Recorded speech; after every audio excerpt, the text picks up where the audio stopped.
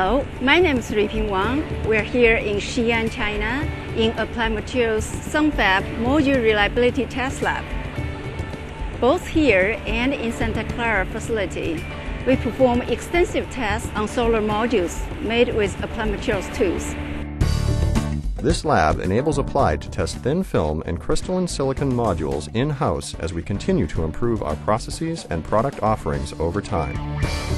For thin film, the key certification tests fall into three categories: environmental, light soaking, and mechanical.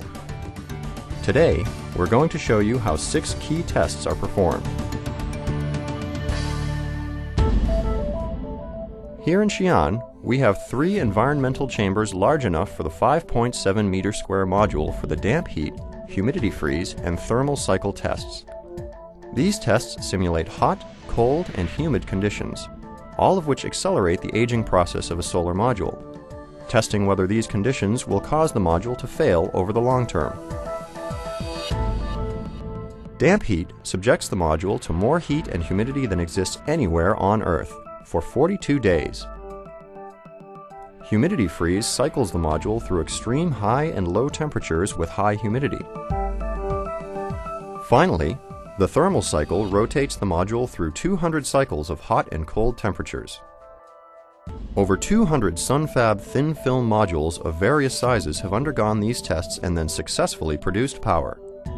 And our testing doesn't stop there. We've had modules generate power after twice the required time in damp heat. That's more than 80 days. In further independent testing at Arizona State University, 2 other modules passed 10 IEC environmental tests. The next hurdle to certification is light soaking. All thin film modules require a break-in period before their power output stabilizes. For IEC certification, the modules are exposed to light and then must stabilize and generate 90% of their rated power. The solar simulator tests for power output. Our tests show that Sunfab modules stabilize quickly and within the required power range. Next, we'll see the key mechanical tests. For wind load, pressure is applied to a module to replicate the stress of 225 km/h wind. This pressure is simulated by placing sandbags on the module. We've designed a testing structure that is flexible enough to test quarter, half, and full-size modules. It also enables us to conduct the mechanical load test on many different ground-supported mounting structure designs, which are certain to evolve over time. Our engineers are placing over 3,100 pounds of sandbags on a test laminate that is the same exact thickness as the Sunfab modules. For IEC testing, this pressure is applied for 1 hour and repeated after turning the module over. The laminate is expected to bow as load is increased, but the test reveals whether it will crack under the pressure. Applied's unique bonded rail design gives the module extra strength to support the load. The bonded rail design also removes the stress concentration from around the junction box in the center of the module. We've performed this test dozens of times under increasingly difficult conditions. These sandbags have been on the laminate 6 times longer than the test requires. As we remove them, you'll see that the laminate survived this test with no cracking or breaking.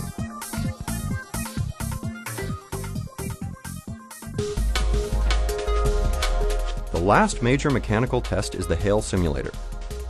Passing requires that the module endure ice hurled at it at 83 km/h in multiple spots.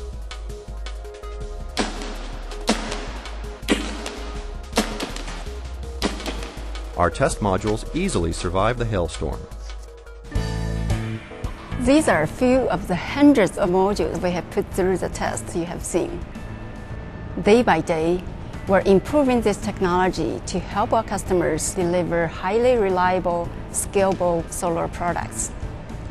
Together, we will make solar affordable for everyone, everywhere. Thank you for watching.